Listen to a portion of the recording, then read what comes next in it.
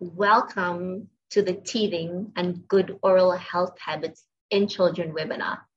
I am so excited about this webinar as it hits really close to home, and I'm sure you have many questions. You can post it in the chat. We have other mommies monitoring the thread.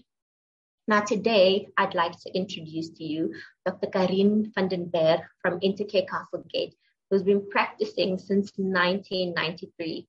She is compassionate and takes the time to provide each patient with the best possible dental care.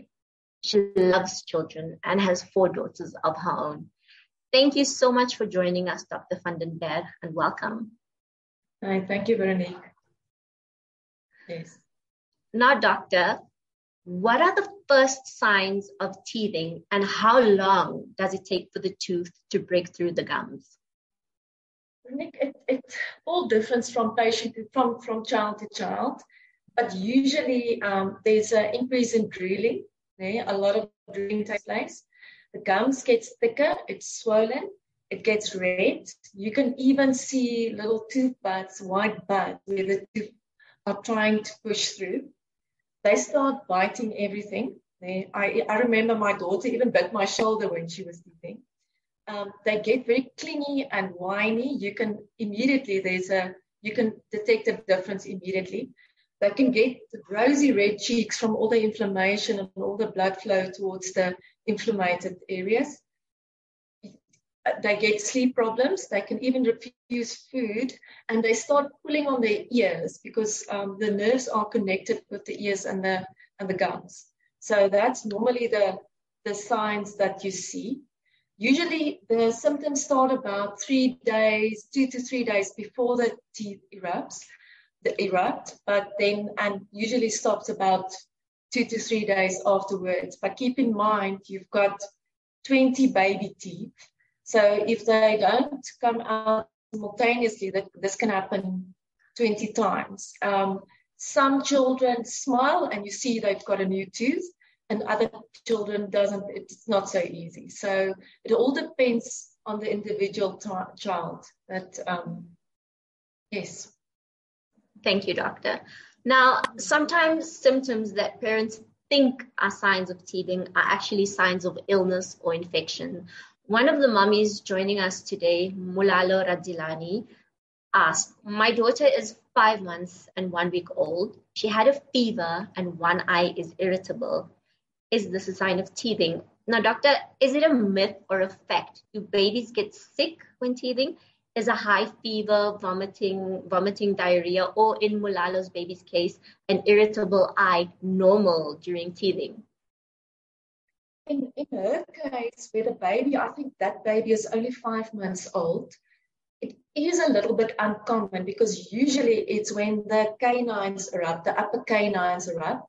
The canines are the ones that if you count from the middle, it's 1, 2, 3, the third one. And they usually erupt 16 to 22 months. So with teething, it's so difficult because you can get various symptoms, and the thing there is you have to know your child. So I always tell the mothers, go on your gut feel. If you fever with teething normally wouldn't get more than 37.5, 37.7. And if it keeps longer than 2 to 3 days, and even with a 5-month-old baby, I'll be very cautious. Rather take it, take it to the doctor and have a look. It can be teeth, but I don't think so. I don't. If it's not a canine erupting 16 to 22 months, I would be cautious. I always tell mothers rather take a baby one time too many to the doctor than one time, So that would be my And the other thing is have a look. Is there any other teething signs? Is the gum swollen?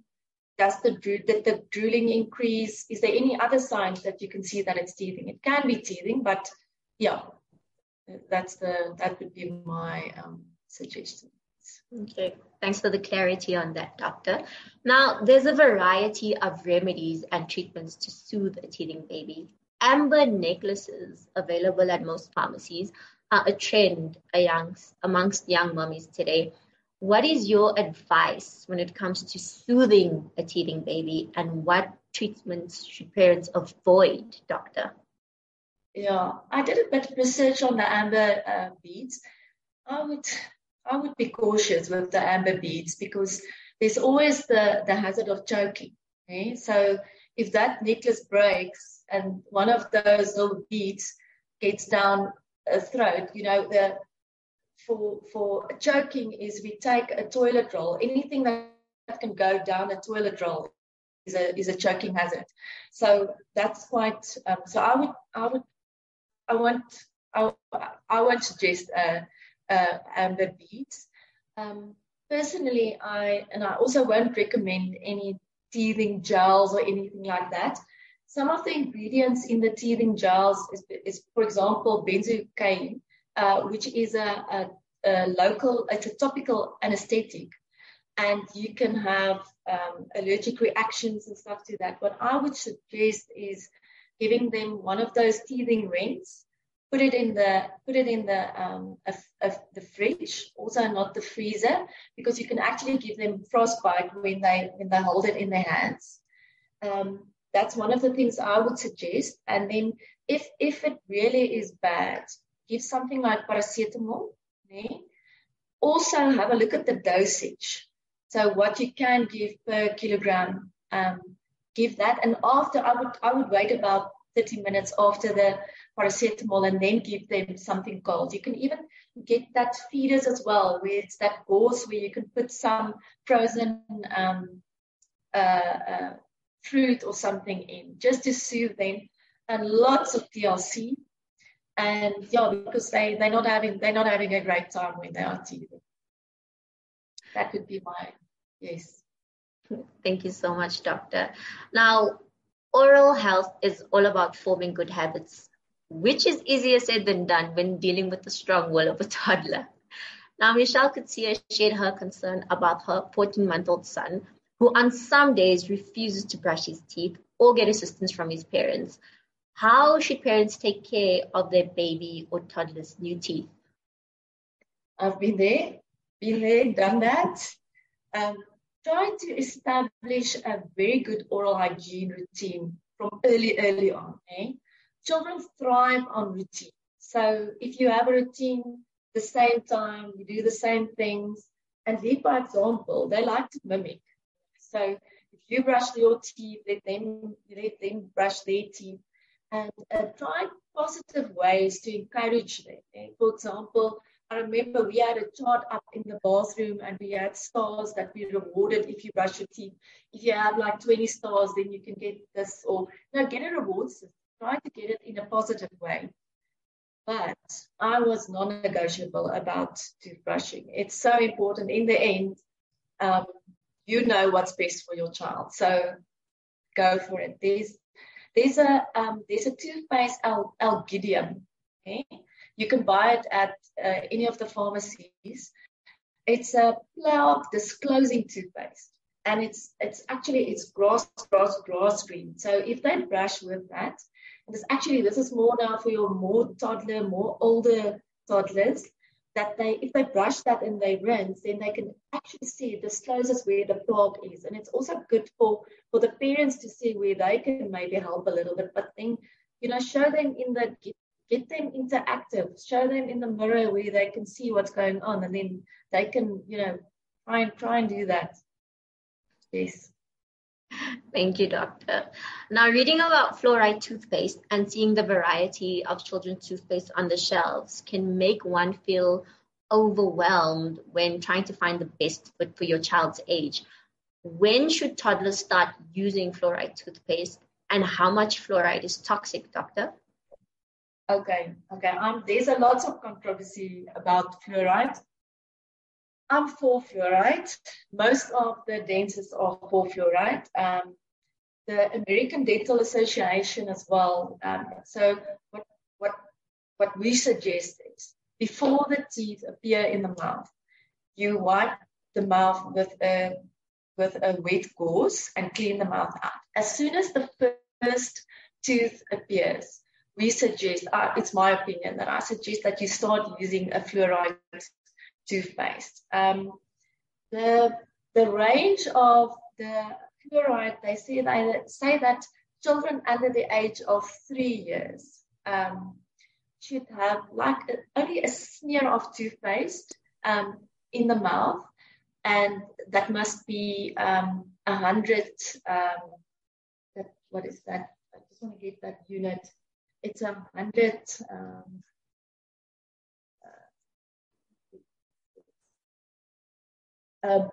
But per day, that's the one, the unit that you use. But it's on the toothpaste. And children older than 3 years old must have like 1.3, 1.5 of those units of fluoride per day. And with a child over the age of 3, you take the amount of pee, and twice daily you brush with that, and encourage them to rinse and to spit out. That is. I am for fluoride. There is a fluoride. I think it's Pure Beginnings, which is a fluoride-free toothpaste that you can also start using. But you know what?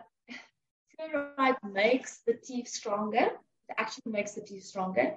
It reverses the early stages of acid damage by remineralizing the areas that have been damaged by decay, where decay has started. So yeah, I'm for fluoride. I'm for fluoride. Thank you so much, Doctor. Mommies, I'd just like to let you know that if you have any questions, please feel free to share them with us in the chat. Dr. van den Berg will answer a few of your questions after the session. Now, Doctor, please share with us a bit more about dental sealants and at what age children can get these sealants. Yeah, one thing I want to tell parents, because they don't always know this, your first permanent molars usually erupt about the age, they can start as young as 4.5, but usually it's about 5.5, 6.5 years old. And that's, if you count from the front, it's the sixth tooth appearing at the back. So you've got 20 baby teeth, 10 at the bottom, 10 at the top, and then the sixth one appearing is your first permanent molar, which not all parents realize that is a permanent tooth that you want to take with you to your old age home someday. So we usually seal those ones first. We don't really seal baby teeth. They are more flat. A lot of these first molars, especially when they are newly erupted, have very deep fissures or grooves. And that's where when you eat sugar or anything, you bite it in there, and that causes a cavity. So it's a very good preventative measure that we do to try and save the teeth, to have them for always and always and always. So the only thing is we need the material that we use is very moisture sensitive. So we need good moisture control when we do it, and we also need good cooperation from the child to do it, because what we do is we etch the tooth with the etchant, and then we blow it, and then we wash it and we blow it dry, and then we put the sealant and we put a light on it to cure it. So if we can get the child's cooperation, we usually seal it around about 6, and then I try to seal all the permanent teeth that comes out. But you can only seal it if there's not a cavity or a filling or anything like that.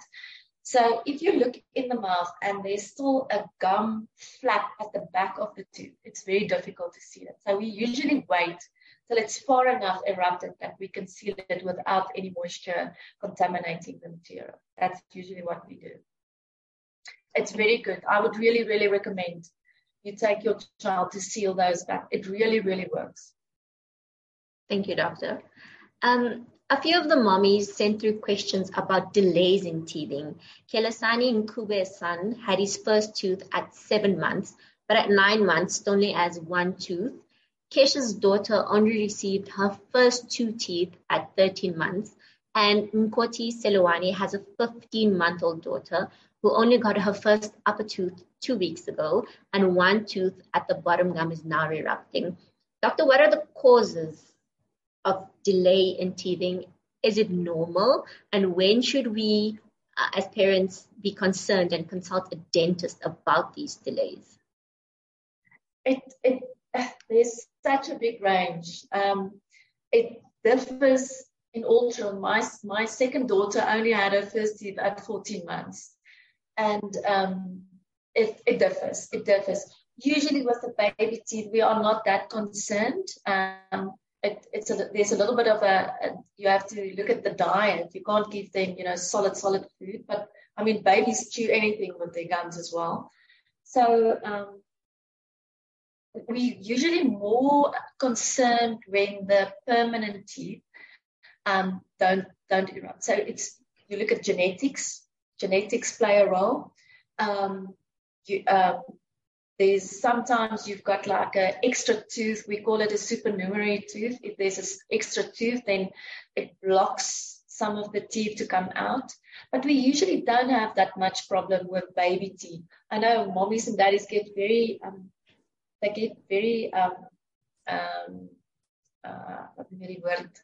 concerned, about teeth not erupting, but just nature has a way of sorting itself out if you give it a little bit of time, please. So sometimes we get an eruption cyst, not really in baby teeth, where the tooth tries to break through the gum, but it's difficult, and it makes like almost like a bluish cyst around the tooth. And then if it's a problem, then we just give it a little cut and it comes through. But that's usually more with your permanent than with the baby teeth. And I think we as parents don't always help ourselves by Googling. Because when you start Googling, you'll start fearing it should be like at 15 months, it's too late, etc. But okay, thanks for clarifying for us, doctor. But again, it's your child. You know your child. Trust your gut feel. You are the mother. If you think you must take this child to a professional and have it looked at, do. Don't. If you get that feeling, rather take the child. Definitely. Thank you, doctor. Now, mommies, I see a few of you has posted some questions in the chat. We're going to go over to Shay. Doctor, she asks, my daughter is 16 months old and she has 2 teeth, but she has been in so much pain now, and I can get a feeling that the other teeth are wanting to come out, but her gums are hard. Is there anything I can do to help her with the pain management? She has grommets put in and was having ear problems when she got her first tooth, and that was in May. Is there anything Shay can do to assist? The only thing, I'm not very into the medicine there. I always try to do it the natural ways. I would go the paracetamol route, but you also can't do that for too long. Go the paracetamol route, and then if that doesn't work, I would rather take it to a professional. Okay, thank you, doctor. We've also got Stephanie Toft, and she wants to know, how long does it take for a tooth to get to erupt, and how long do we give meds? She says she's giving Panado and Nurofen as prescribed by her pediatrician. Yes. Usually the symptoms start about 2 to 3 days before it erupts, and it usually ends about 2 to 3 days after the tooth has erupted. But that can also differ from child to child. Okay. Yeah. Thank you, doctor. We've also got Veronique from Pretoria. She says, good afternoon. My baby is 20 months and his teeth are rotten. He's breastfeeding, never been bottle fed. What could be the problem? He has 12 teeth and they are discolored and broken. He is breastfeeding and he is on solids. That's from Ntabiseng Nteli. Okay. So I think a dentist must have a look and see what's going on. There can be a malformation of the enamel of the baby teeth. That can be the thing. The solid foods that he's on, is there a lot of sugar or not? Because sugar is a big thing with this. But one must have a look. I would rather have a look, and one must have those teeth fixed. Okay. We've also got A. Klassen. She says, hi there, my son is 3 months now and I think he's teething. Everything is going to the mouth and he tries to chew everything. And he also salivates a lot, like you said earlier, doctor. You can also see a few white buds on his gums. Is it normal to start teething this early, 3 months? It can start early as 3 months. Yes. It's exceptional, but it can start as early as 3 months. And he's got all the symptoms. So, yes. Okay. We've got Mponyana Diale. Sorry, Dr. Yes? Some babies are even born with teeth. Yeah. Well, I've read that on Google, doctor, but I've never actually had someone confirm it until today. Wow. Yeah. We've also got Mponyana Diale. She says, my daughter got her first 2 teeth at 13 months, and since then, nothing. And now she's 17 months old. Is there cause for concern? If she's healthy and the gum looks okay, you can always bring her in and have a look, but I wouldn't be too concerned. Okay. Doctor, we have got one of the mummies who would like to ask you a direct question. Mulalo, you can unmute yourself and direct your question to Dr. van den Berg. Hello, doctor. How are you? Hi, fine, and you?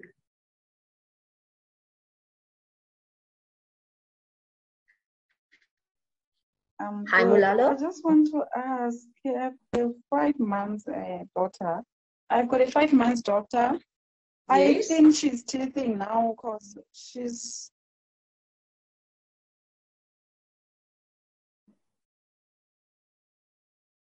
Mulalo, can you speak up? Hello? Yes? She's 5 months?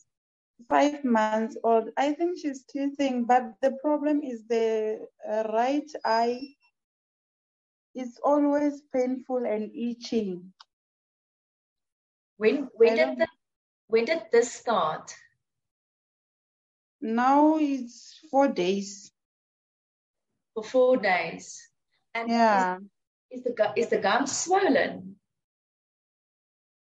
It seems like it's itching because she eats everything. Usually we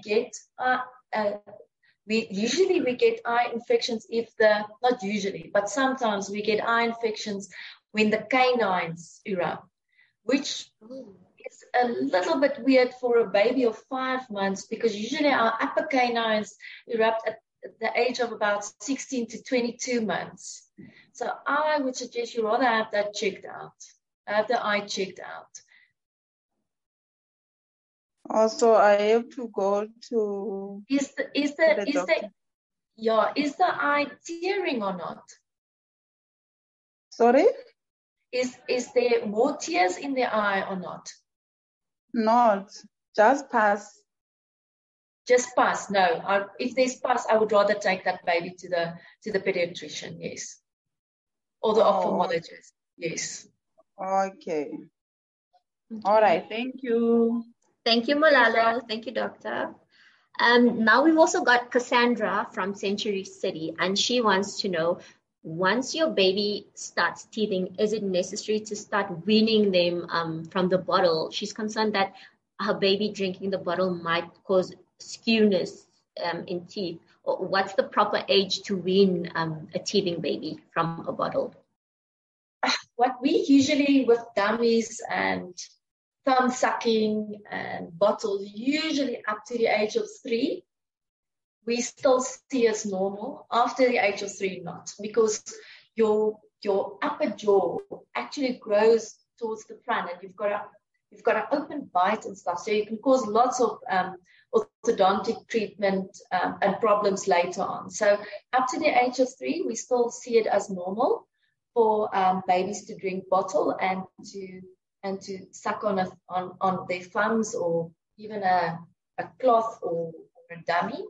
But after the age of 3, we would not recommend that they do that. With the bottle, It's so important not to let them lie at night with a bottle in their mouth. We've got a thing that we call baby bottle caries, is where the milk lies in the mouth, so the upper incisors get rotten and the bottom incisors on the outside get rotten because of the milk lying there. And milk has got sugar. Because of the milk lying there during the night, and there's no saliva and there's no movement of the tongue or the lips to wipe it clean or anything. So that's a no-no. That's a big no-no. And we see that quite often.